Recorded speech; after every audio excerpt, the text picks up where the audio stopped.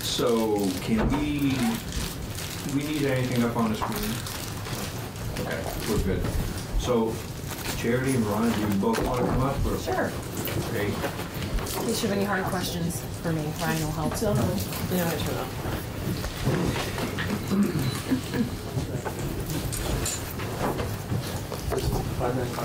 Do you want to? You don't want to. No, I wrote you a memo, but I'm going to summarize it and you can read it at your leisure.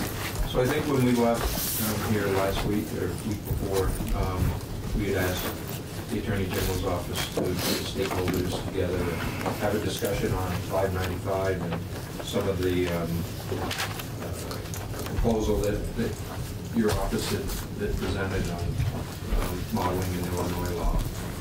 And so I guess we want to find out what that meeting brought and where we go from here. Okay.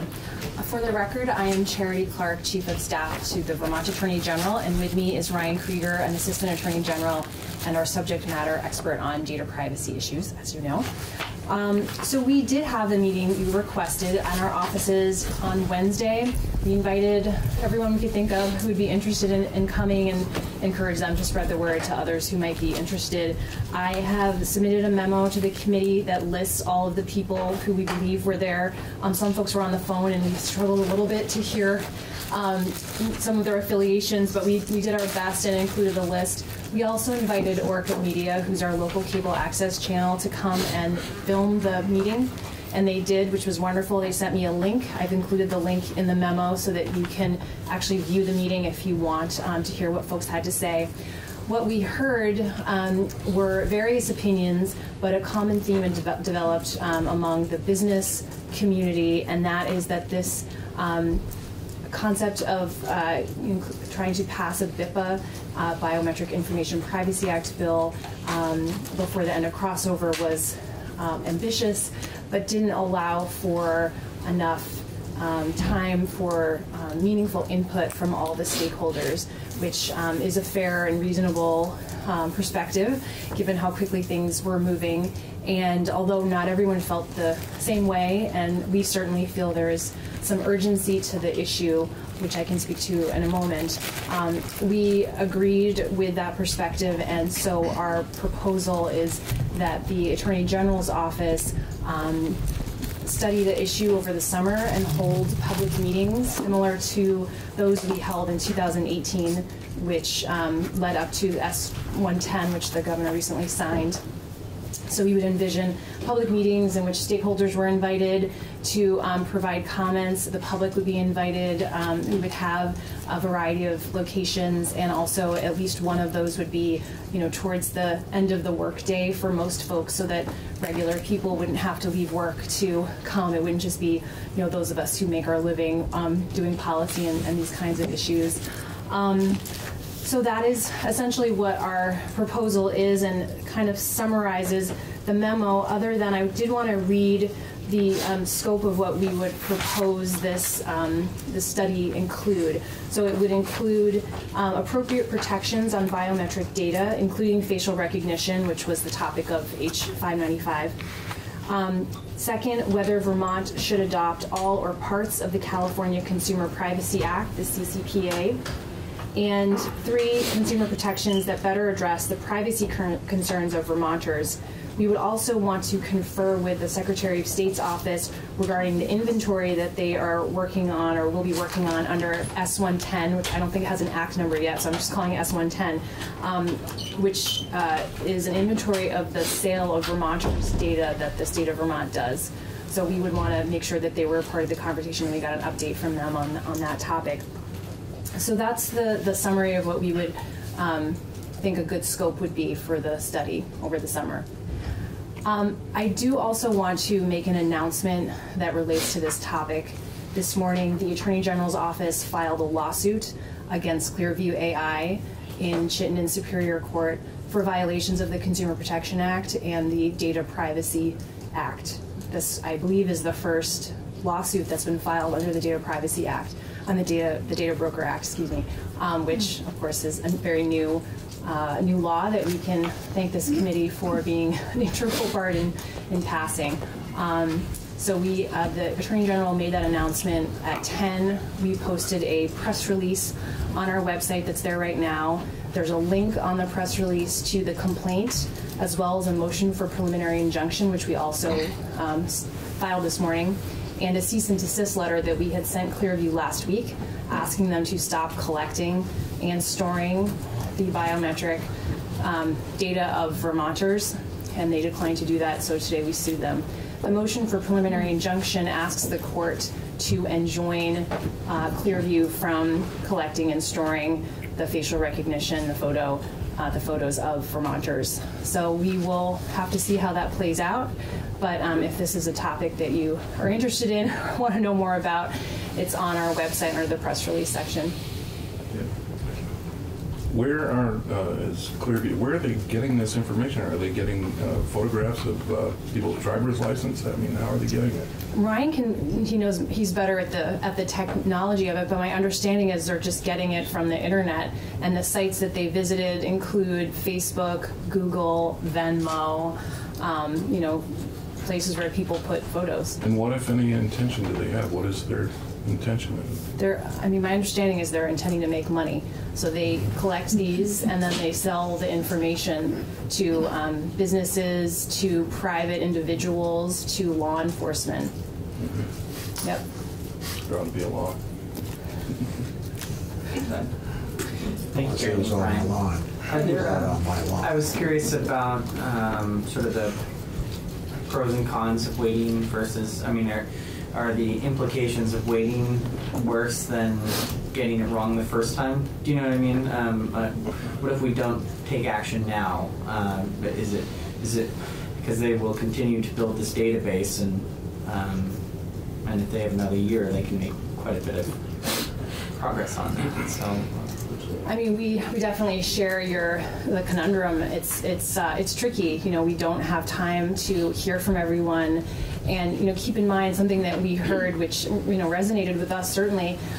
The folks in the room at the meeting last week, they were representing, in some cases, other people or other businesses, and having to go to those folks and say, "Hey, what do we think about this?" We weren't allowing them time to do a process even amongst themselves, and we heard that loud and clear, particularly from the folks locally here in Vermont, the Vermont Tech Alliance, and.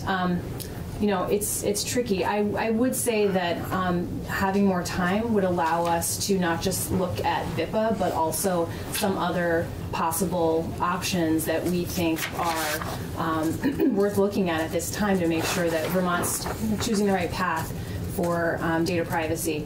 And keep in mind, there is a tension between the pace of technology and the pace of policymaking and lawmaking. And we're really lucky in Vermont. We're very nimble here. In a lot of places, it doesn't work so well. And I think one of the reasons why it works well is because we're very collaborative and respectful. And I think the process that we're proposing really keeps with that spirit that we have in Vermont. And I think it works well. But yes, we agree there's certainly some urgency given that Clearview is continuing to do what they've been doing that we feel is in violating Vermont law. And so having that, so you don't feel like if we were able to get something out, this week, even if it wasn't perfect, you would still have the Senate side for the next through May to work on it as well, and that doesn't feel like enough time either. It did to me, and I said almost the exact same sentence when we had our meeting last week, and it was not. That was not, how do I say this? It wasn't well received. People didn't share my optimism about that. About the Senate. Just a question about Clearview. You said that the Attorney General's office has sued them for violation of consumer protection. I'm trying to think, is it currently prohibited to collect biometric data? I don't see that it is in statute. So we have this. Our Consumer Protection Act it's very broad, it's very flexible, it's very nimble. So yes, they can't do what they're doing under the because of the Consumer Protection Act. Our two things. One, it helps businesses know what they can and can't do if we're more specific. So we do have laws and rules that provide a lot of specificity. on what the Consumer Protection Act is saying, for example. And in other areas like the Fair Debt Collections Practices Act, we get really specific to help businesses. Secondly, when we go to court, when Ryan and I are in court and we're proving up something under the Consumer Protection Act. So say I'm proving, deception. There's different elements. It's the consumer. They relied on it. The reliance was material. The misrepresentation was there. So we have to prove all these different things. That's harder than, say, a case I recently had where someone violated the requirement that telemarketers register. I literally just called the Secretary of State and said, did they register? No. I won my case. I mean, it was literally that easy. So when we get specific, sometimes it's a little clearer for everyone. It's clearer for the business. It's clearer for us. It's clearer for the court to interpret. So did you have something to add? Yeah, I would say you'd asked specifically about collection of biometrics, and the core of our argument is that it was the combination of collecting information on a mass scale through screen scraping, okay, basically just going on the internet and just grabbing all the information you can, and then applying biometric and facial recognition to that screen scrape data. By the nature of how they collected it, no one knew it was being collected. They didn't have the option to consent or opt out. So it's kind of the combination of the two things that we are alleging is unfair, violates public policy, is unscrupulous and immoral. And so that's kind of the core of our, not just the biometrics, not just the screen scraping, it's really kind of the combination of the two. But these are databases which are open to the public, correct? From which they are scraping it? Mm-hmm. So this is going to be one of the big arguments that comes up in court. Our position is that when you post a photograph to Facebook, you are granting Facebook a license to share that photograph in certain ways. You are doing it with the expectation that other people who go on Facebook would look at your photo through Facebook. You're doing it with the expectation that if you want to change your photo from public back to private, you can do that. These are all options you have. You are not doing it with the expectation that someone is going to then come onto Facebook and just collect all the photographs with no opt-out, no opportunity to change, and then again, apply facial recognition to them and sell that information so that you can be identified in any context. An interesting case. We believe it will be, yes, yes.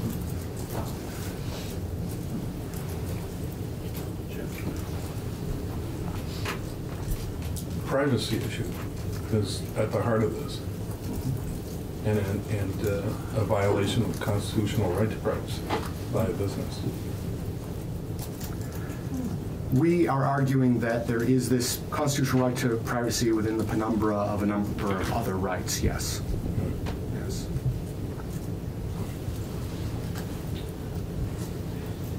So, is it fair to say that even without passing anything this year, that the Attorney General's office is not there, your hands aren't tied, that you're not stuck in the water, that you still can go after bad actors? Yes, we already have statutes, and we are certainly using those statutes in this case, 2 of them. So yeah, that's fair.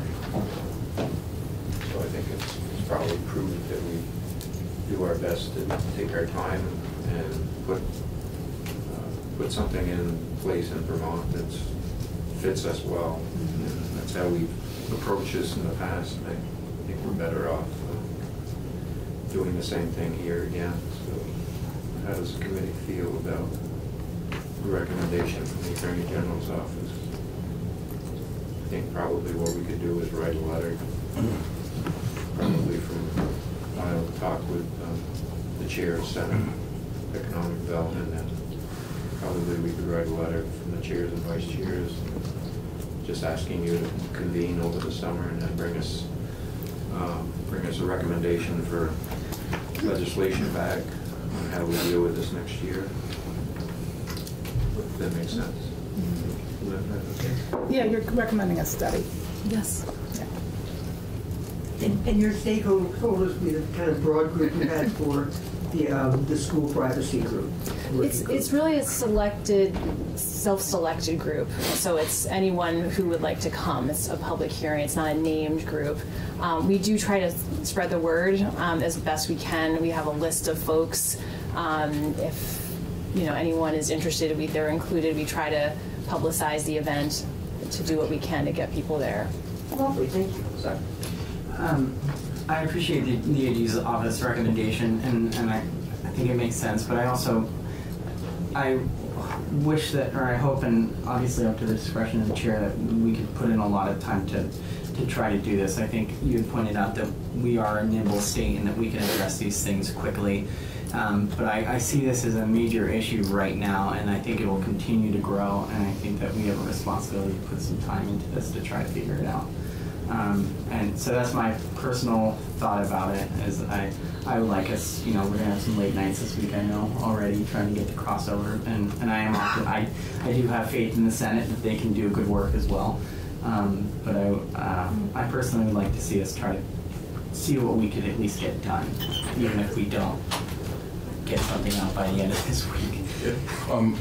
Question about the data collection. Are they limiting it to adults, or are they going after children as well? They're going after children, and that's part of why we got where we are. And in fact, this was one of the precipitating events. They filed with our data broker registry, and in it we asked, do you collect information of minors? And they said, yes, we do. And so that actually was part of our function, and fortunately we had the broker registry that gave us that additional information. It's really creepy. On the record.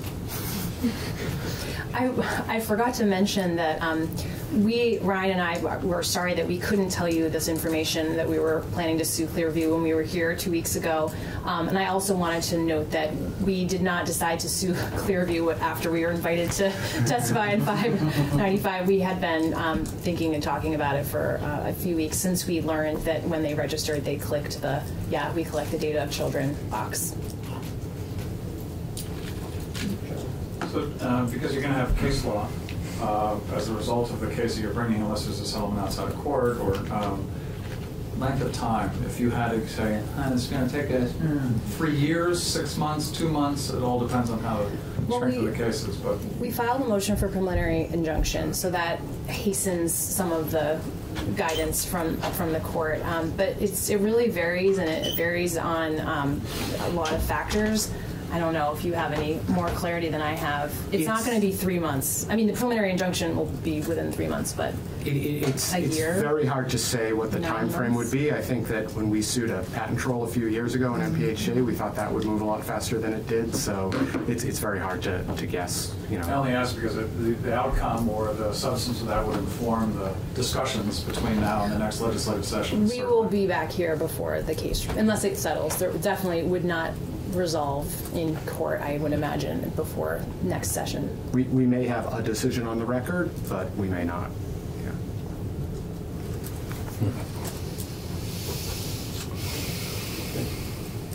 Any more questions for Charity or Ryan? Okay. Can I ask a quick one, sort of? I'm all confused a little bit. This bill, 595, just talks about that the facial recognition technology being used, that they have to have a person that they're collecting. Wouldn't that be like something that could be, and you have to talk me through the legal process of this. If the case is you're going to clear, you may take some time. I don't know. We don't know. But this could, in effect, at least force companies to let people know that they're collecting it, and give people the option to say, that still doesn't answer the question, perhaps, that they're collecting it anyway or using it. Ryan's fine. Are you finding the bill? Yeah. It's been a while since I've read it. I think, as the language currently stands in the bill, it says a business shall provide notice to a consumer that it uses facial recognition technology in its physical location or through an electronic interface.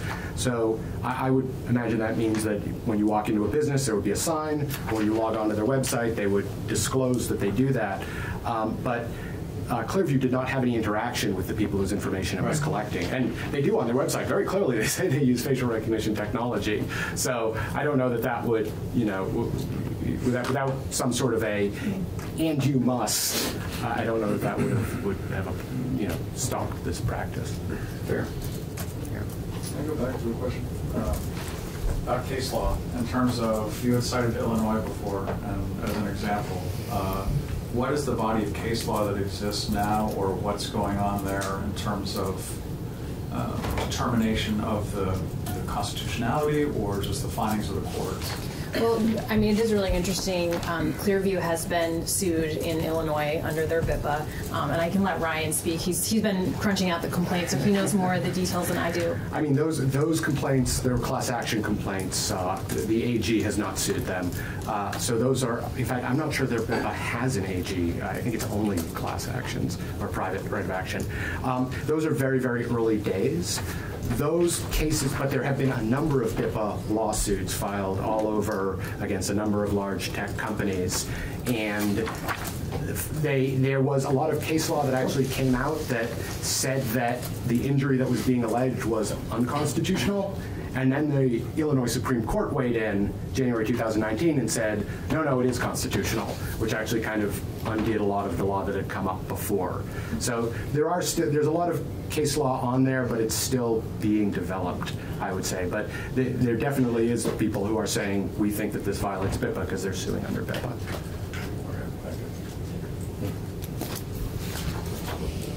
Anything else?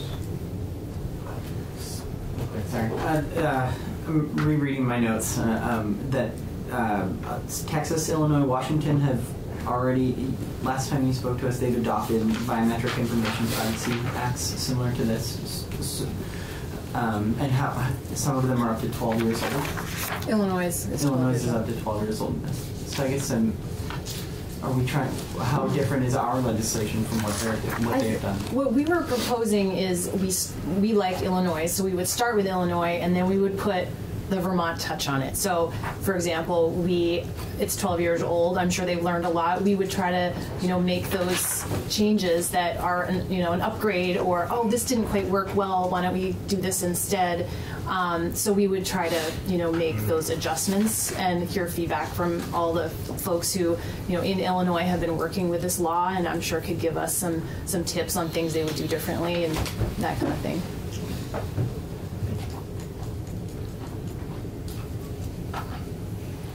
Anything else? Thank you very much for taking this on so quickly. Just as a final comment, thank you to the AG's office for at least going after companies that may be violating people's rights. Our pleasure. So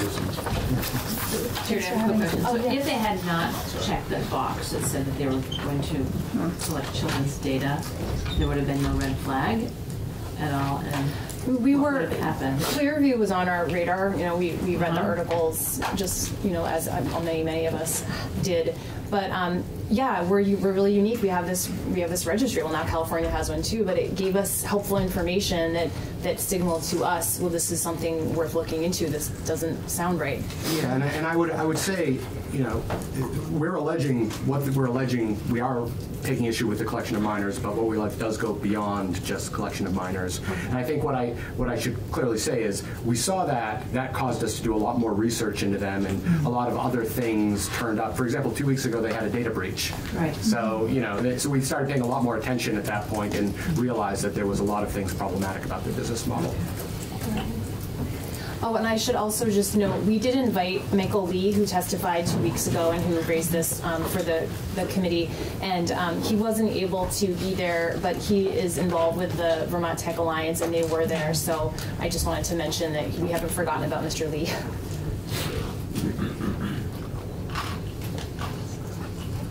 Thank you very much.